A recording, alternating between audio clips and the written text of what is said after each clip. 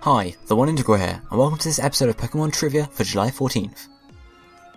Today, we're going to talk about Electrode. Now, Electrode is 1.2 meters or 3 foot 11 inches tall and weighs 66.6 kilograms or 146.8 pounds. Now, due to Electrode's unique shape, we can do some fun stuff with these figures. If we assume that Electrode is a perfect sphere, that would mean that half of its height, 0.6 meters, is the radius of Electrode's body. We can use this value to determine Electrode's volume, or, put another way, how much stuff there is in it.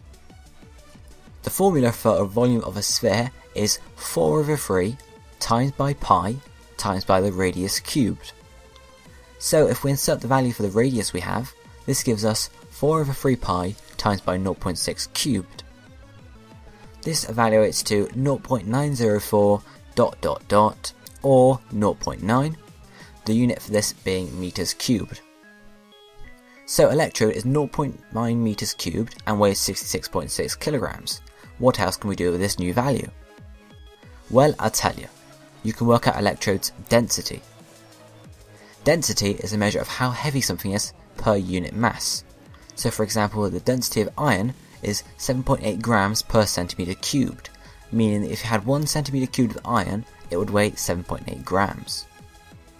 The way to work out density, if you haven't figured it out already, is to divide the mass of the object by its volume. So we know Electrode's weight, or mass, and we've just worked out its volume. So we can work out the density. The density of an Electrode is 66.6 divided by 0.04 etc., which calculates a value of 73.6 kilograms per meter cubed. So for every meter cubed of Electrode we have, it will weigh 73.6 kilograms. But here's the interesting part.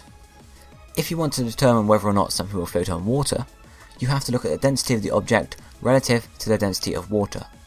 Ergo, if the object has a lower density than water, it will float. The density of water is 1000 kilograms per meter cubed, which is far more than the measly value we calculated for Electrode, 73.6 kilograms per meter cubed. So in theory, Electrode should float on water. Why then can't it learn surf? Well, I'd say it's due to the fact that, if you think about it, all a sphere does if you place it in water is spin in place. And the whole point of surf is to carry you over a body of water. Something to think about nonetheless.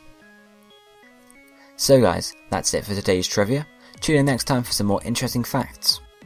Links to the previous episode and all of our channels are on screen now. I'll see you next time, guys.